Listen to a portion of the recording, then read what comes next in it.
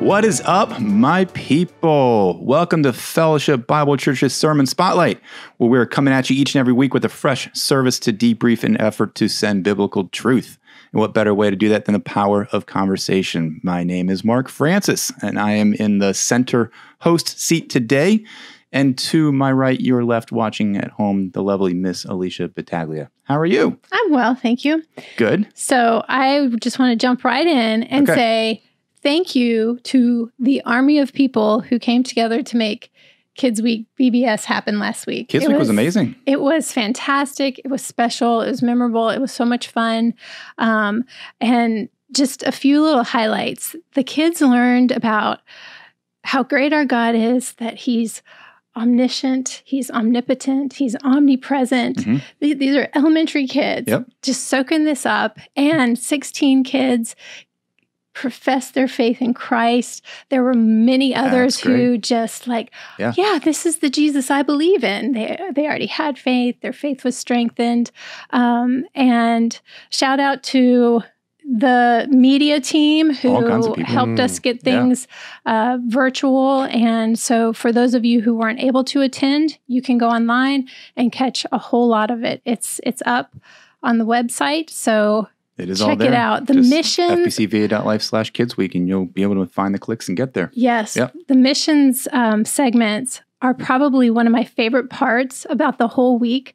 So if you can only pick and choose, definitely watch those mission videos. They are so fun. Really, really well done. Yeah. Mm-hmm. It's videos of kids that were partnered with their parents, or partnered with their whole families around the world. So we had some from the kids Africa were captivated. And Thailand and Chicago, and and the kids India. who shared on the videos did such a great job. They did. Yeah. It was fantastic. Really good. Well, thanks to you, Alicia, and your team. And there was a whole slew and army of volunteers, but a lot of the planning that went into leading up to that week, I think paid off. There's a lot of great success of just having kids of all ages, from ages 5K to 5th grade, and over almost 200 kids each and every day were there. Right. And almost 100 volunteers that were serving. And actually, it's probably even more volunteers than that, because people jumped in along the way. But it's just really neat to see God's faithfulness on display. Yeah. And I love that. And almost over $1,800 was raised that that the kids brought some of their money and the Reborn Church, able to go to Chicago to help families in need in Chicago. Yeah. So it's great. And we also have with us Mark Carey. We've barely heard from you so far, but hello, how are you? Well, first of all, I want to apologize for anybody who's got emails from me recently. The strange emails that went out to everybody and their brother. Yeah. That's the time of that is so weird. It was an email, one of those hack things that said, this is Mark Carey, whatever, please send me money or whatever it was. I thought, the time of that is amazing, coming after Romans 12 and love without hypocrisy. So we got all these guilty FBCers out there. So, geez, well, maybe this was a ploy, contribute to the needs of the saints. And now here's Carey asking for money. To the need of the pastor. Yeah. And so anyway, probably most of you think, oh, this is crazy, and they deleted it. But a number did. I've gotten calls from around the United States because the email went through my whole personal, and it was like, this didn't sound like you, Mark, but I thought I'd better check. And it really came from your email account too. That's the scary thing, is that I think it came somehow. There was a hack. Yeah. And it says your email. But anyway, hopefully it's straightened out and you've taken care of it. Well, not yet, but working on it. Yeah. Hey, I mean, this stuff is insidious. It's crazy what can happen, because every piece of information from my emails. Oof. So, I mean, personal data, it's there. Anything I've sent, over the last year or two. Wow. Or that's in a saved email. Yeah. Right. Personal data or documents or anything like that. Time to lock it down. Is accessible. That's scary stuff. Yep. Be on the alert. Yeah. So maybe you will have an opportunity to contribute to the needs of the saints when everything is depleted from my account. By the way, just an FYI, we in the past have frozen our credit accounts. It's just a safety thing that my wife and I have done. Yeah. It's not a bad idea to consider doing that. And anybody anyway. It's a hassle, because if you're trying to apply for something or whatever, you got to unfreeze it so you can they can access your credit rating. Right. Good. But take those steps. I think safety first. Yeah, that's right. That's somewhere in Hezekiah 21:3. I think. Check it out. Look that one up. Yeah. Anyway. Tips you never thought you would hear on Sermon Spotlight. That's right. There you go. Oh my goodness. Fraud and security. There you go. Hence, how to love when you want to fight. That's it. All right, so Alicia, take it away. How do you live in a hostile world? What passage are we on? Grid. And give us your first takeaway, Alicia, and we'll get to Mark. Romans 12. The title of the sermon this week was "How to Love When You Want to Fight," and wow, how applicable is that today? It's easy for us to love the lovely, the people we already love, the people we like, the people we want to be like. It's easy to love those people, but how do we love the unlovable? And one question, Pastor Mark, that you asked or somehow implied was, how well do we know our God? And that question made me think about something that I read in this book. It's called Gentle and Lowly, The Heart of Christ for Sinners and Sufferers. It's by Dane Ortland. So far, it's an outstanding book. And he has a quote by Martin Lloyd-Jones that says, "There's only one way to know that we are sinners, and that is to have some dim, glimmering conception of God." And which made me think about your statement in the sermon. But then he also goes on to say, in the biblical gospel, we are not given a thing, we are given a person. And I just think that that's foundational, because our relationship with Jesus is directly related to how we love others. And this sermon right here is, well, actually, the past sermon starting in 12 verse 9, let love be genuine. We've been learning about that. Yeah, I think it goes back to that old saying that, what a man thinketh about God is the most important thing about him. So we can't run anything of life. We can't understand it properly without running it through the grid of who God is. And so if we live in a hostile world, which we do, and we're going to continue to live and see more and more hostility,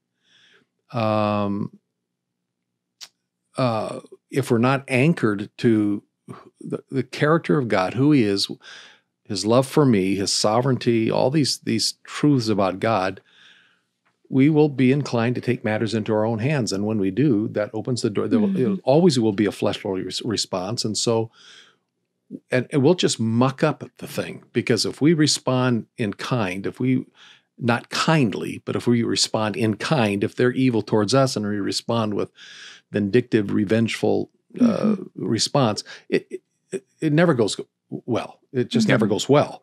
And so that, I think, the Apostle Paul and God, via the Apostle Paul, is trying to spare us a lot of heartache and a lot of headache.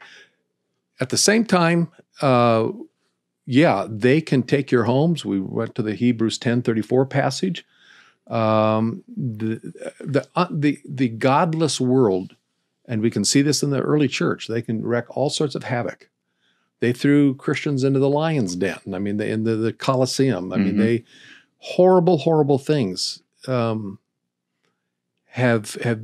been done against those who have named the name of Christ. And again, where is God in this? And he is walking with us. And if our whole hope and focus is this life, then we're of all men most to be pitied, in the sense that if this is our only hope, it's not, and we have to keep looking for that better city, the Hebrews 11 and Hebrews 12 type of concept. So,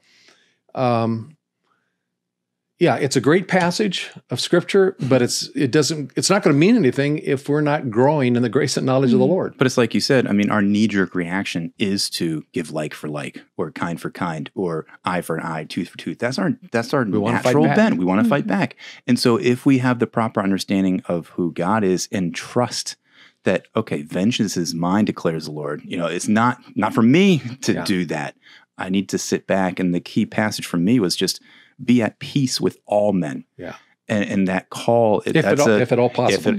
Exactly. But just to have that mentality, be like, okay, walking by the Spirit, proper understanding of God, to then not have that knee-jerk fleshly reaction to fight back. Right. And that's the challenge. And I think where the question mark, and I brought this up a little bit in my sermon, but where the question mark comes in people's minds, understandably, we do live in a country, and it's, praise the Lord, that we do have legal recourse on certain things. Right. And so there are Christians who would say, well, maybe I shouldn't even take the legal recourse.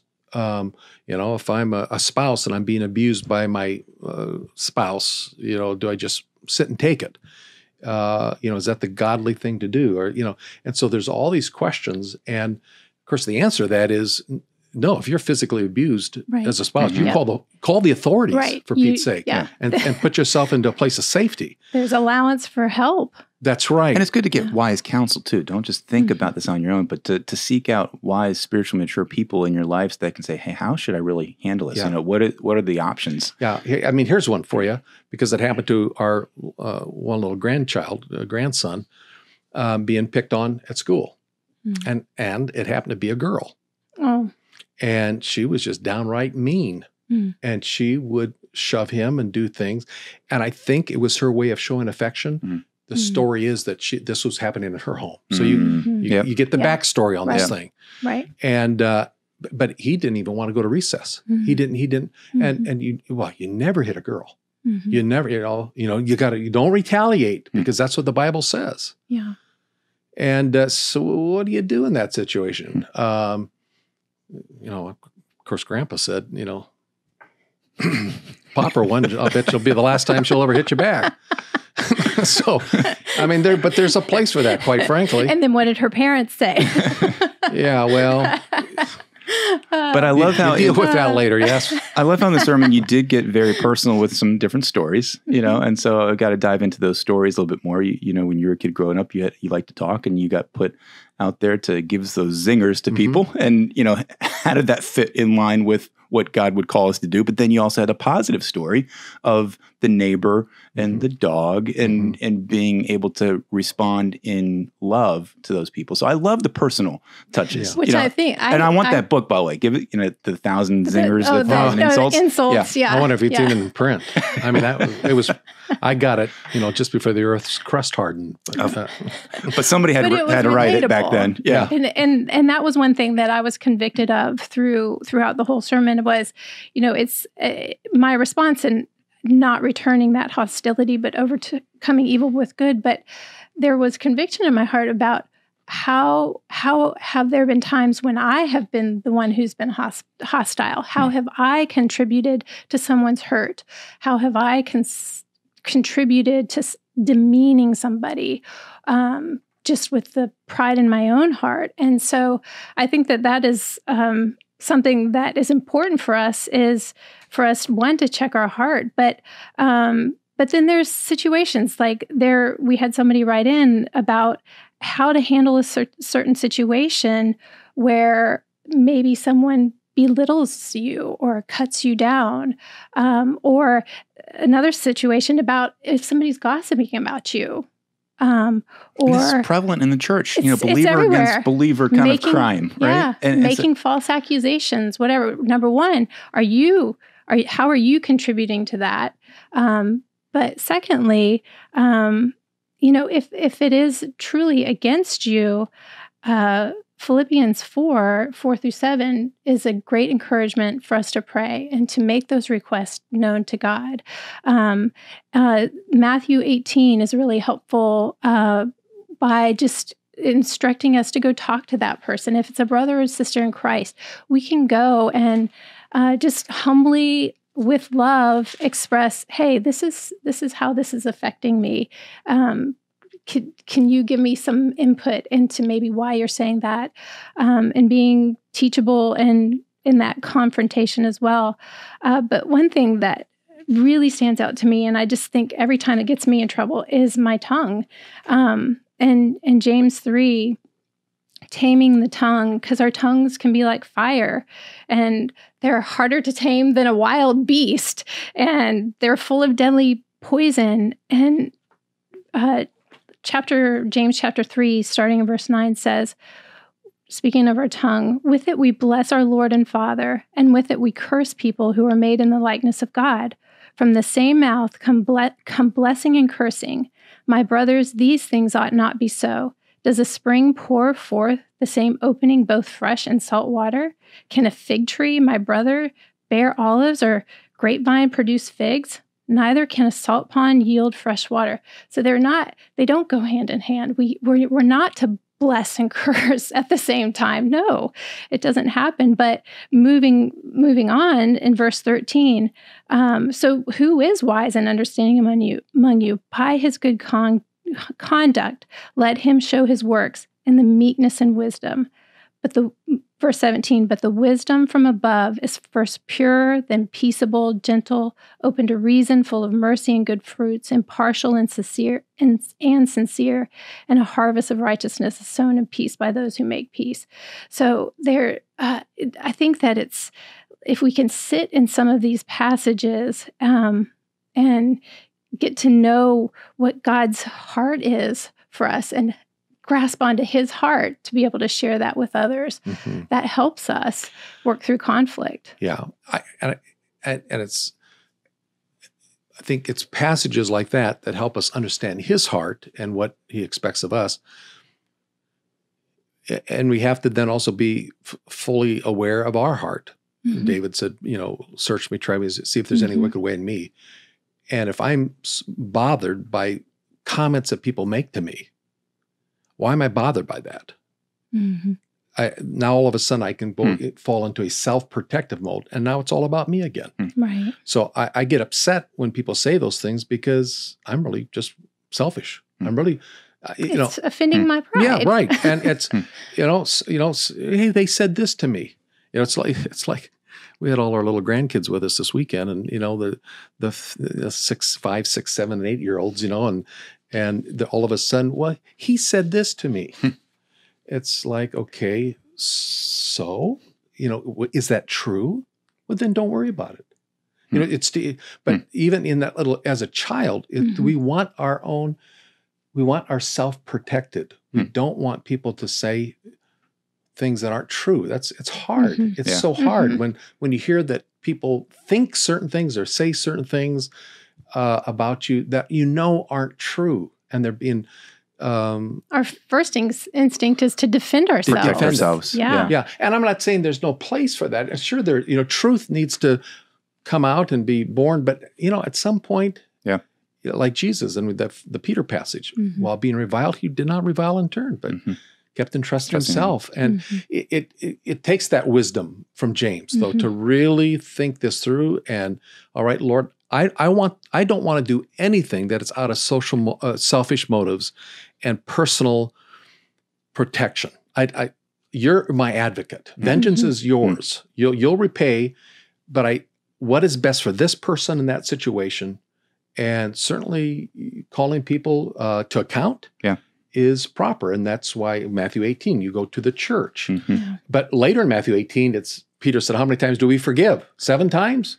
Oh, 70 times 7. And look at log in your own eye. Right. Yeah, the whole peacemaker thing. But I love your responses, because that question that somebody posed to us is, you can apply that anywhere. How do I handle somebody who is just belittling me or tearing me down or picking at me? And Alicia, what I heard from you is, approach that person in love and have a conversation. Mark, what I hear from you is buy a book of 1,001 insults. Yes. No. Yeah, but to look at our own heart and how we're responding to those people. And so there's all kinds of different ways to look at God's perspective. One way to live peaceably among men is not to try to avoid those people, because that's another natural tendency. It's like, oh, this is an uncomfortable situation. I'm going to walk down the other hall so I don't have to confront this person or whatever. But in some situations, like what we talked about earlier, if there is an area of hostility that you really need to get help and protection, if there's danger, then you need to avoid that at all costs. But we're talking about just our general rub and offenses here. But instead of avoiding them, overcoming evil with good is being proactive to feed them if they're hungry. Right. Give them a drink if they're thirsty.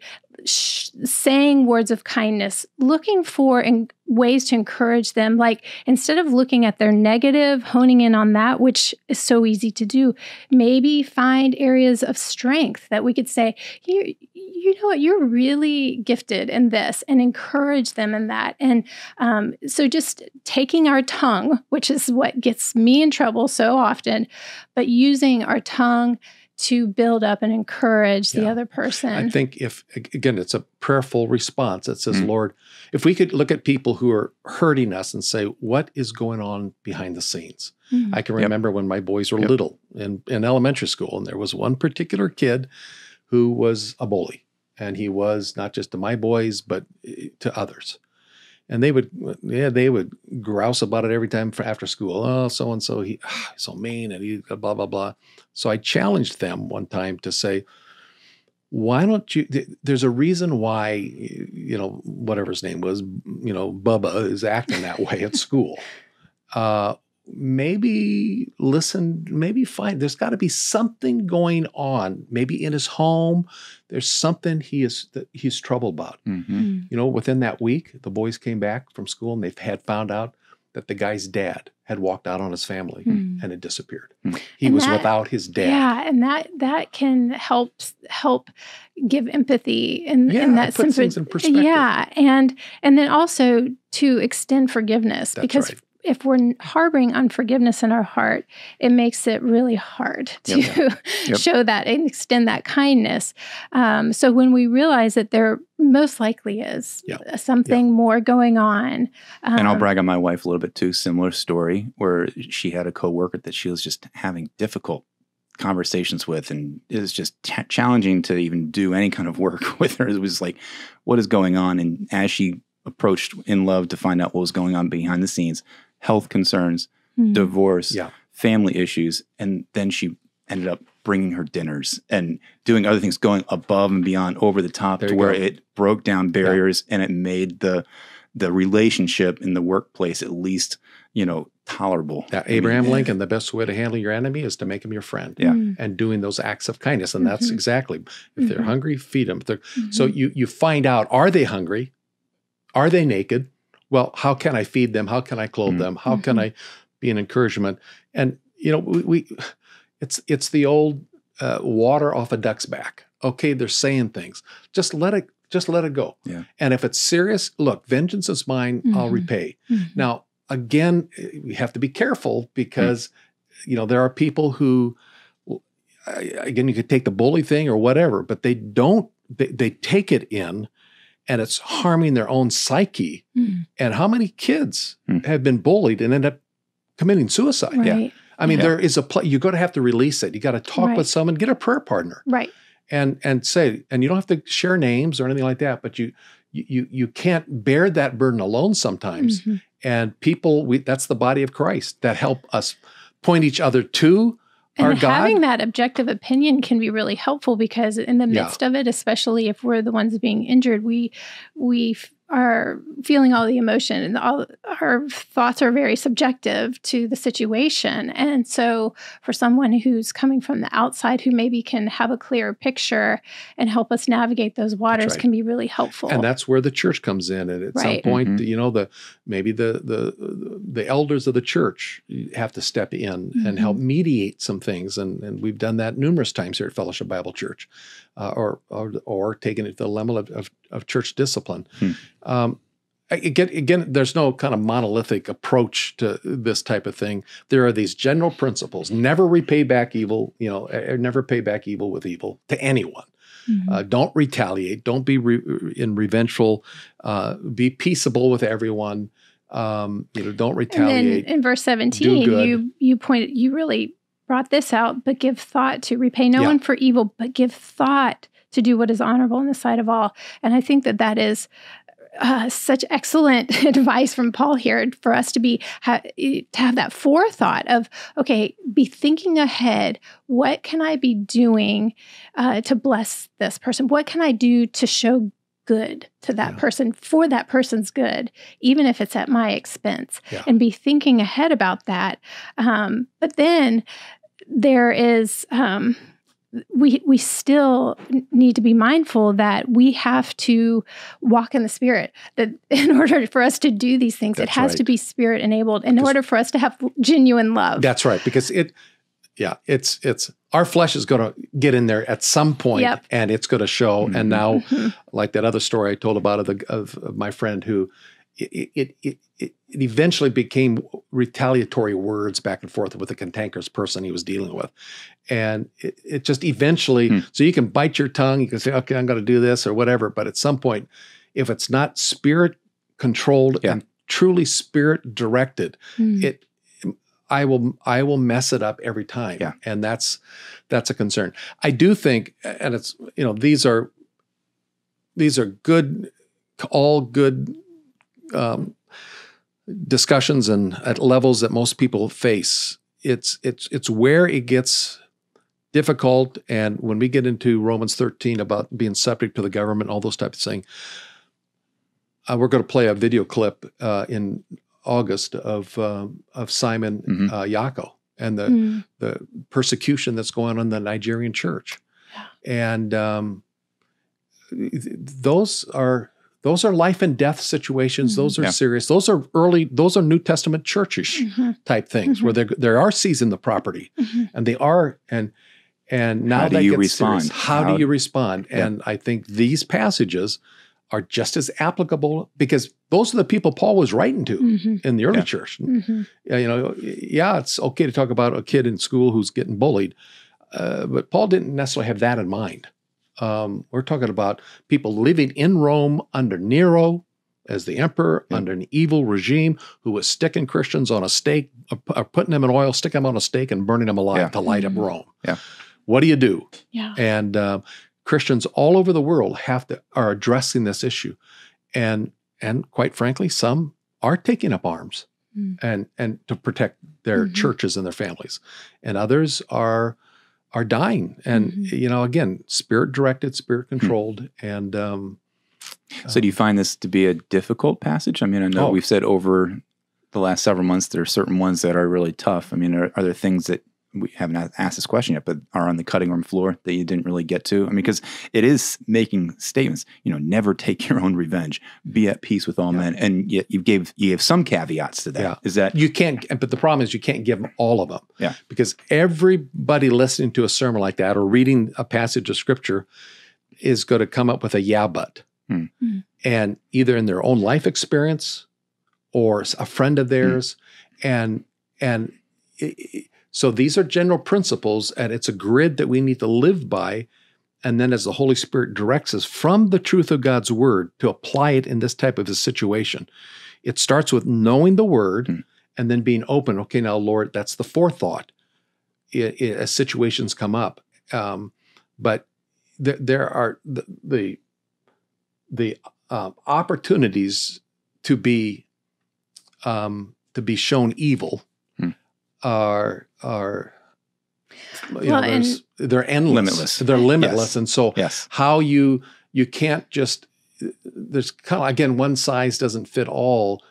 It's a hard attitude. And there's a time to go to the legal route. There's a time to go to, you don't want to enable someone's sinfulness. So at some point you say, do not do that again. Right. I can remember a friend of mine, he was in, he'll remain nameless, but he was with his child at a amusement park, and there was a father who was clearly being abusive to his child.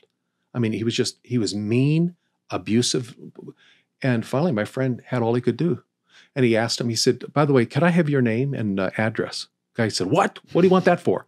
"Because I need something. Because when I call the police on the way you're abusing your child, I have to have a name and an address." And it was it was a needful correction. So I mean, we don't want to be enablers of sinful activities, but again, it's one thing when you see it being done towards others, but don't you retaliate against evil against you.